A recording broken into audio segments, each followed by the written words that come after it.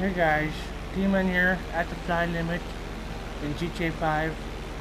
Uh, just gonna see how long it takes us to go down to the lake and see if we can actually survive. So let's go directly into the lake and let's do some spins. Shall we do some spins? Get really dizzy. I hope I hit the lake. I don't know if I'm going to, but well, this is something. This is something. Whoa, what's happening? What's happening? Am I gonna hit? Stop. And that's how you survive a plane crash, by hitting the rocks in GTA 5. That was very spinny. Kind of made me dizzy. Hope it didn't make you dizzy, but yeah.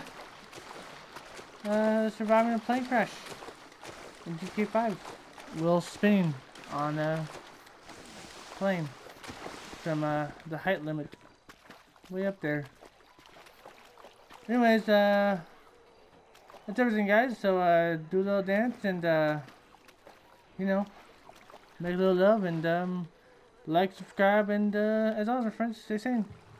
Peace.